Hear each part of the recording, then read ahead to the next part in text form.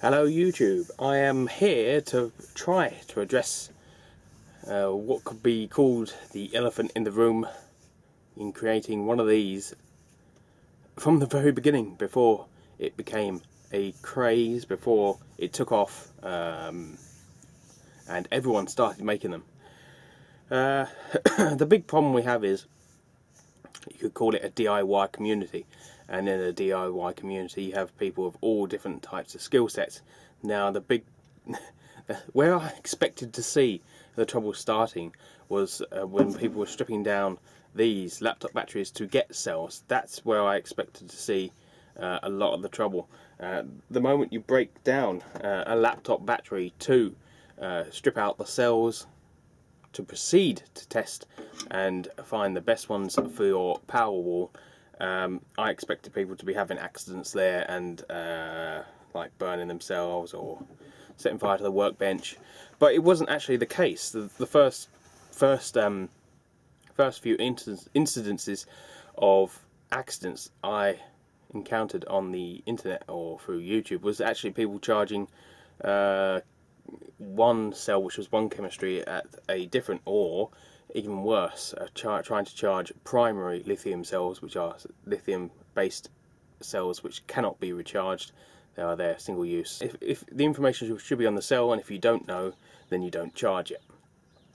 Secondly, I done some really cringeworthy stuff previously where I had 0 voltage cells, and this was before I started making bigger things, where I jump start the cell into making a good cell out of a flat dead cell.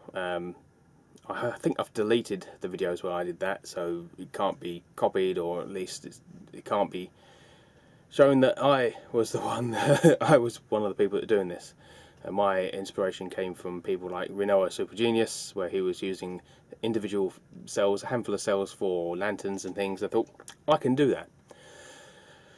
So, with that out of the way, people were charging, discharging, and started coming across first thing in the morning, incidences of cells randomly going off.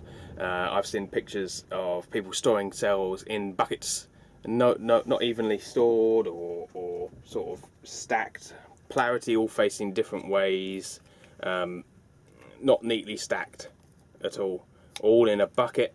Lovely, because the only bit of insulation that you have between the positive and the negative is right there, in between there, and if you knocking cells against that eventually you're going to get one go off, and apparently one leads to the second, leads to the third, leads to the fourth, and then your bucket's on fire. So I took a step back from commenting on some of these posts, because I tried to raise a serious question, not about the safety of power walls, but more on the side of a Facebook group that I was on, issued advice on a particular tool, and the tool then bit the person who was using it, and solicitors' letters got sent out. I tried to raise this point to the community, and basically got told, get out or delete this guy. So I went my route. I would show off my project and my progress, but I would no longer give advice. We're now at the stage where there's been several fires. I'm not going to show any examples because they're not my photos. Somebody is apparently homeless now. Various small-scale projects have been lost, and equipment, and there's two parts to this. I'll address the bandwagon part first, because I've seen it on trade groups where there's an epidemic where tools are being stolen from vans are being stolen, and you'll get someone say, oh, my van, my livelihood, it's all gone, I can't work, and a GoFundMe will pop up, and everyone puts in a couple of quid, and on a group where there's 70,000 members, it soon builds up. That person's got brand new tools, and then you find out a couple of weeks later that person is actually driving around a Mercedes Vito with the latest Hilti tools. So you've got to be careful, because scams are going to start to arise. And secondly, we're now onto the fire protection stage. Everyone wants to fire protect their thing. The only people that have ever called me out on any of my projects is because I put it on wood. I put it on wood because that's what I have. I have no money for expensive metal backing or cases or things, and we've recently had a fire in a metal case which wasn't locked, but in a metal case, and it looks like it exploded out. And obviously if you seal up your cabinet or any cabinet with something that is likely to explode, when it explodes you are making a bomb. It's no different for batteries than it is for water. Water heaters, certain types that are sealed, if you boil the water inside and it's sealed and it hasn't got the escape route, hasn't got the means to release its pressure, then you are creating a bomb. Send pictures of these water heaters being pushed through brick walls. If water can do that, what can that do? That's 6 kilowatts. I know we are looking, I'm looking towards Tom, a chap called Tom, who's actually going to detonate, I'll call it detonate, a 1400 cell pack in the names of science. I don't know when that's going to come up. I will probably be watching it. So I put a post up on the Facebook group saying this is my wall. I would put it on the lower side of safe, and then I listed my reasons. Let's have a look. On the subject of safety, I would consider my system to be on the lower side of safe. I'm running 2 times 7 60 cell packs. Each cell is fused at 3 amp. I didn't put that's only on the positive side. Packs unfused to each other, but fuse holders have been delivered. So this 7 is going to be fused and this 7 is going to be fused.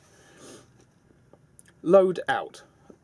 Load out of batteries, just 40 amp fuse currently, is only have a 1000 watt inverter for resistive loads and a 600 watt pure sine wave inverter. 600 watt inverter is here, 1000 watt inverter is up there for the water heater. It doesn't need to be pure sine wave, it was cheap, it's £30, if that. BMS. BMS is not a current safety feature that I have implemented into my design. It will be coming soon, funds and time permitting, but I will continue to run this in my little wooden shed on the little wooden board in the meantime. I have made a dump load controller which will kick in at 28 volts, so any excess or any possibility of reaching an overcharge situation should be dumped into water. I'd like to add that hopefully I'm going to make my dump load so it actually pushes out as much or just more than the solar panels can push in, so it's not going to reach that limit. Every time it gets up to 28 it's going to pull it back down a bit. And I am going to add a redundant system so that if it gets higher than 28 volts it kicks in that into a resistive load as well. So if the dump load fails, I've got a secondary which will catch it at a higher limit, hopefully. Location is shed. I have my full complement pack. Location is in the shed until I have my full complement of packs. I'm looking to double that to make a 12 kilowatt system. And once I've actually done that, I will produce another wooden shed, which will be fully insulated against rain, weather, and we'll put some sort of fire protection in there. We'll wait until the community has a good consensus on that, and then we'll implement it. All packs have balanced leads. These are monitored twice daily, so first in the morning, like now, and once in the evening. Bacterium would be my goal, but funds are low. I can't put my experience down to anyone's particular advice. I've watched so many videos and read so many pages on charging lithium and lithium powerwalls and the DIY subject that it's all moulded into one. However, I will say that on the 2,000 plus cells I've actually recycled, dismantled from packs, charged, discharged, charged, left for a month, soldered, or spot welded, I've only ever spot welded through half a dozen. I've only ever shorted out 2 or 3 laptop battery packs whilst cutting the nickel strip off to obtain the cells, and I've only ever had one wouldn't say attempt to go nuclear on charge, but it may have been damaged from when I pulled the nickel strip off and we had some bubbling. It wasn't hot, and it pretty quickly went to 0 volts, so that was pretty safe.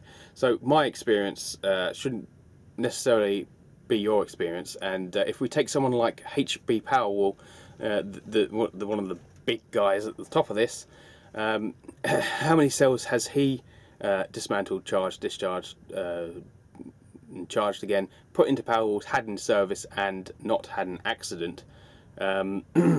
I might not reach that number before something goes pop, and we'll be looking towards implementing the safety features as soon as possible.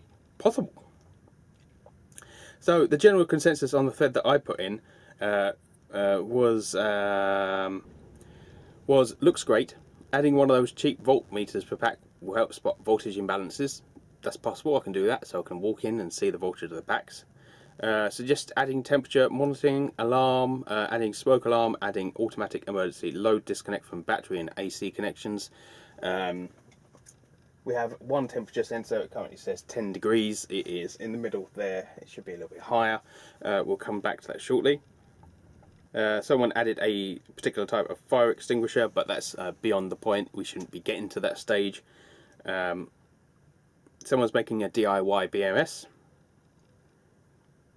Without sounding like a killjoy, and well done for the job so far, but BMS is a must.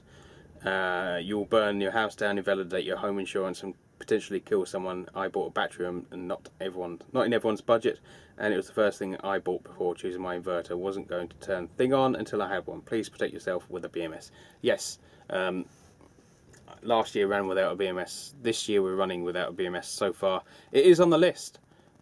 It is on the list. And I'm afraid I might have to hack a cell meter to operate a relay to turn everything off. This all I got within my budget. Get temperature sensors installed as well as the BMS. BMS and temperature sensors are seen like a must. No one has actually picked up on fire protection on this thread. So that is all I've got on that. But it does look like HB Powerwall is changing things. It does look like he's picked up some lead acid batteries. It does look a bit suspect. I don't know whether he's taking his Powerwall out of service till the problem is solved. I would like to point out that someone has also said I need temperature sensors all over my packs, potentially even a temperature sensor per cell.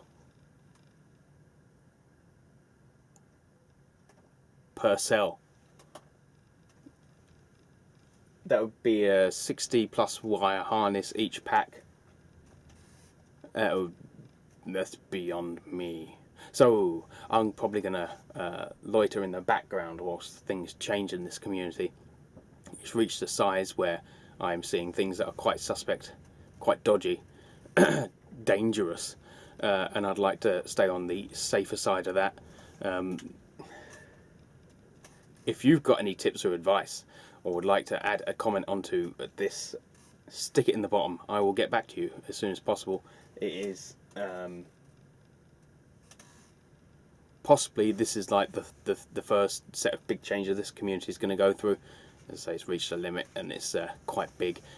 Lots of people are doing things that are not safe.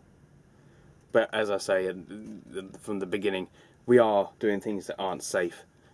Stripping batteries down is not particularly smart. We're doing what we can do to get free power at a reduced price. Not everyone has a big budget. So everything that I've built here has come from YouTube funding. Without it, I wouldn't have been able to do it. So add your comment in the bottom. This is, I wouldn't say a dark day for this whole entire community. Something is going on, and I don't know what it is. Cheers. Please subscribe, comment, rate, and I'll see you in my next video. Cheers.